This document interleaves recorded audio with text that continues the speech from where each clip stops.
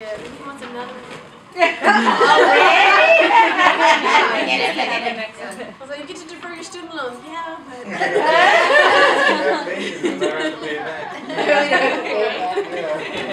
So it's going to be kind of strange having this, other person, and I see all the gifts, and I'm like, I'm going to have this baby, and it's going to fill all his clothes, and I have to do all this stuff. I need to stop it. So it's just very surreal that it's my turn or our turn.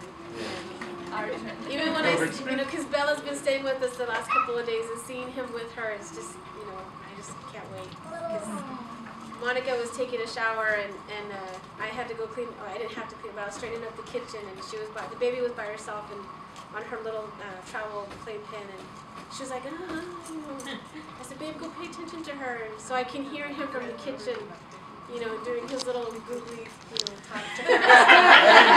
I don't do that. It was just so cute, listening to him, and I'm just thinking, oh, I can't wait. And I was so glad for the jumper, that, because we have a lot of arches in our house, so that'll go perfect.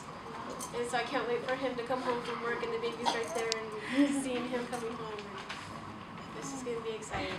So, but I thank everybody for coming and supporting us and loving us, and hopefully this will be